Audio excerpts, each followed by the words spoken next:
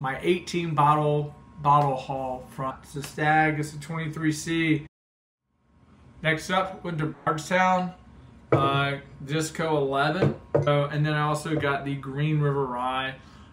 So this is the old Bardstown, and then you got the Johnny Drum. So this went to Michter's early in the morning, waited in line, and with 23 shanks and the 23 Bombergers. Evan Williams 12-year, the Evan Williams single barrel. So I got the Jim Beam Lineage. This is a 15-year limited blend of the Frankfurt, Claremont, and Boston release that they did early in the year. So a 10-year, 8-month OBSQ. Yeah, so I ended up coming away with 3 of them.